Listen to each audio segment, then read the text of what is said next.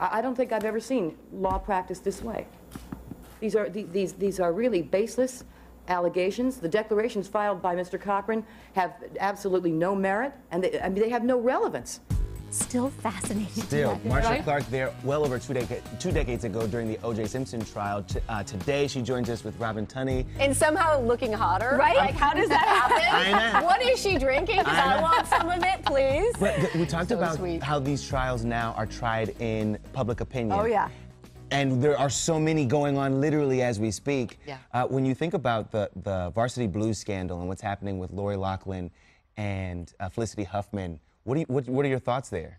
I have so many thoughts. Yeah. That, I mean, yeah. But I have to say, in a way, I feel sorry for Felicity because she did the least, but she's getting the most attention because she's the biggest star. Mm-hmm. But we can't resist these celebrity crime cases. We never can. And now we have so many outlets. You see it constantly. Mm-hmm. Every single inch of it is being played out. But I feel really bad in general for the kids who never are going to get into those Ivy League schools.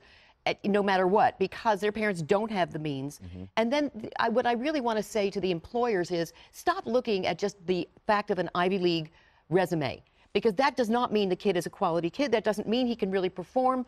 There are, like Google, Microsoft, Apple, there's so many of these companies, they look for that. If they don't see one of those Ivy League schools, they don't even look at them. Yeah. They don't even give them a chance. And now, especially with this scandal, I want them to rethink that. I also think it's a mistake just to vilify the celebrities, because this is a symptom of what's going on in our culture. And how much pressure we put on our kids and what we feel like love is as a parent. And I feel like, okay, it's easy to point your finger and go, she's bad, this is what privilege does, but we can't do better by just vilifying those people. How do we create a culture where this doesn't have to exist? Yeah. And I think it's the same thing with, you know, R. Kelly. It's like this thing of like how this person got here, the abuse he had as a child, and like, how do we make it better moving forward so that these things don't happen again? And that we can take responsibility as a culture and try to make the world a better place. But that interview with Gayle King. Oh my God. Incredible. Oh my God. Right? She did an amazing job, let me She just really say, did. you know. And I'm sitting here thinking, so ask him this, and then she did. Yeah. Ask him that, and then she did. And it Gayle King was really not good. Oprah's best friend that week. She was Gayle King. Yes. And that interview was on fire, Standing and I'm good for Gayle. Standing up, she didn't move. Calm Great. and cool. And cool. I was awesome. I think one of the main comments after was, I hope that you were as unbothered today as Gayle Yeah. King was with Robert Kelly. She really held it together. Yeah. When you think about now he's in court, I think as soon as today. Yeah. When you think about how his case might be prosecuted. Yeah. You know, does that help him? Does that hurt him?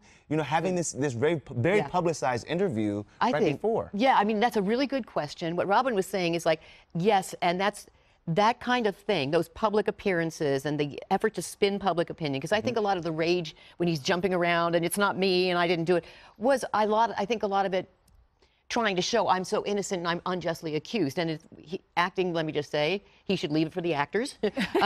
He showed his temper, which was terrifying. Yeah, he did show his temper, but I kind of felt fake to me too.